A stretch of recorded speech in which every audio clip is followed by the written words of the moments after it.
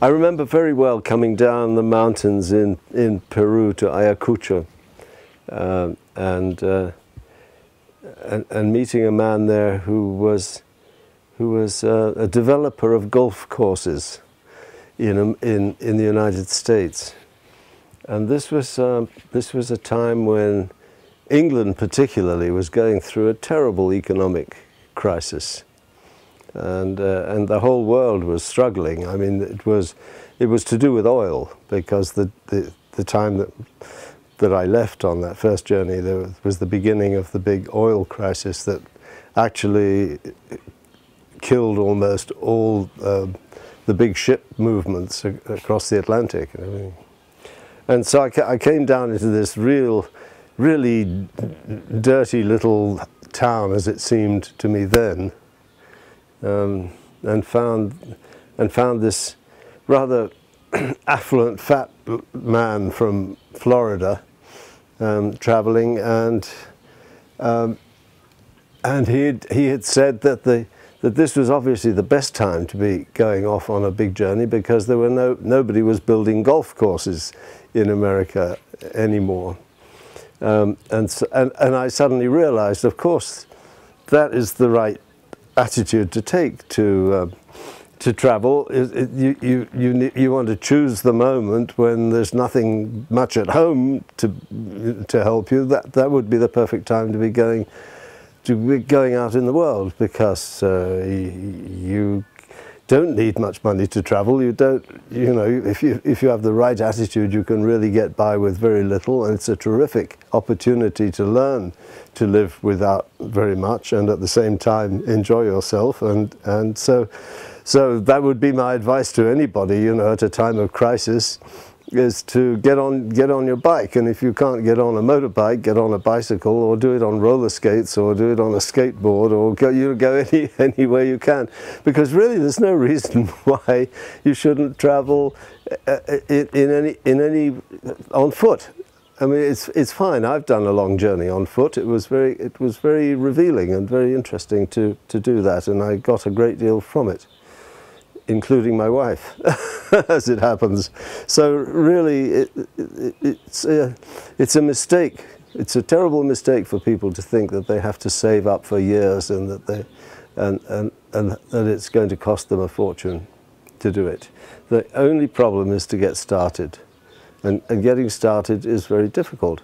And of course, if, like me, you don't know the world, you don't know anything much about the world when you start, it can be very frightening.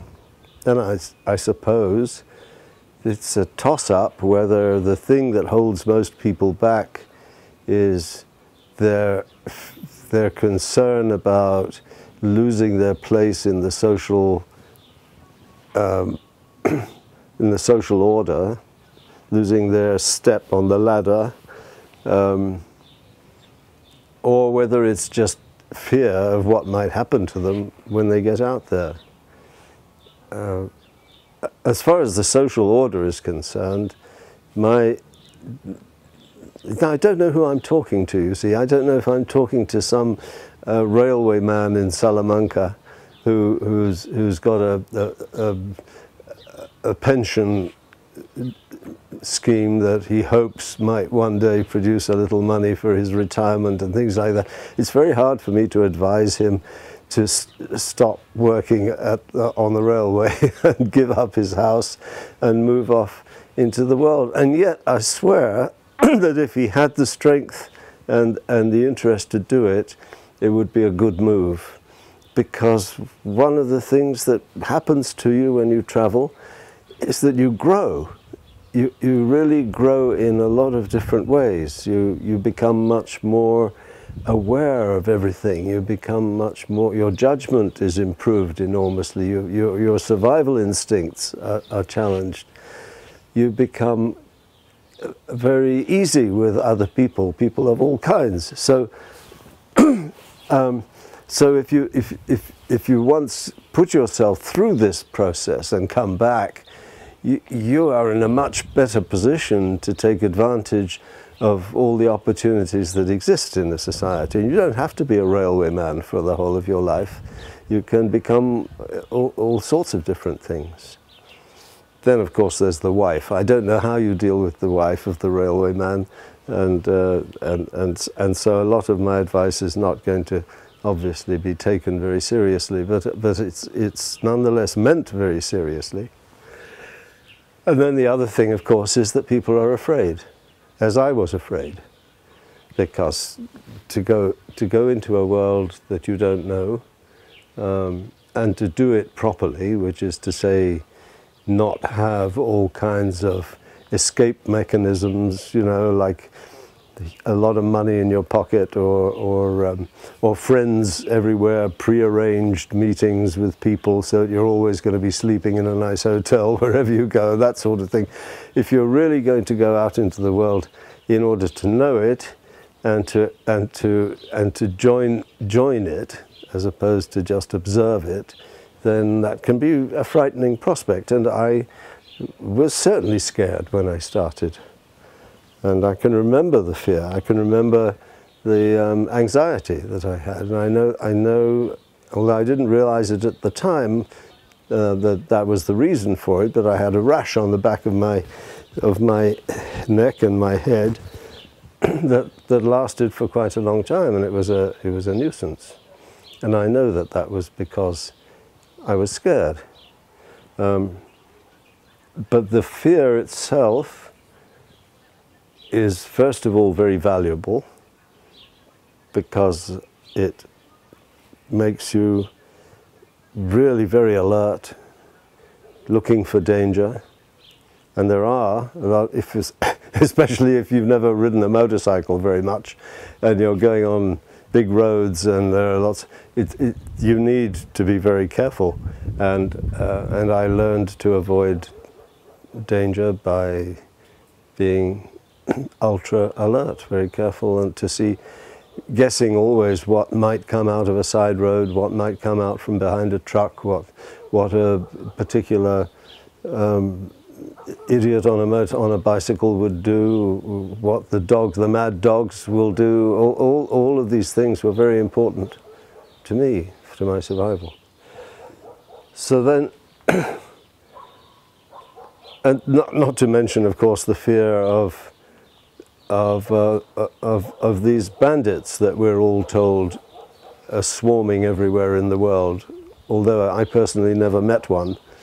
The one thing that used to stop all Americans from going to Mexico was that there would be bandidos everywhere, you know, and that would be the end of that. And of course, there aren't. I mean, there really aren't. I just had something stolen from me in a peaceful back road in London, and it's the worst theft that I've actually had to deal with in the whole of these last 30 years.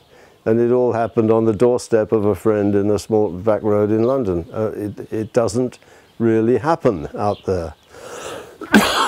So you have to find these things out as you go. And the important thing is not to stop being afraid, but to turn the fear into a kind of proactive radar screen that you run. You know? So riding about in the world, I always make a great deal of space around me, which is really important.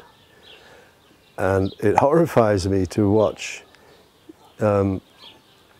kids on bikes in traffic dealing with it as though it were as though they were in some kind of fluid medium where they could always control exactly what all the cars are going to do, and you know, and they're usually wearing shorts and sandals and probably nothing on top, and they just think it's all so cool, you know, going through the traffic like that. And then every now and again you hear a terrible noise, and you know that they've been squashed. The thing is, do you want to live, or do you want to have fun risking your life? You know, that's a choice people have to make. But if you're on a journey, I don't think you can afford to have fun risking your life. You have to get there. You have to preserve yourself. So you have to make a lot of space around you. You have to know who's behind you and who's alongside you and who's in front of you, and what you would do if at any moment any one of these people who are surrounding you do something strange. So that part of it is really essential, to get used to being very aware of everything that's happening. And of course this will help you to understand what's going on in the world.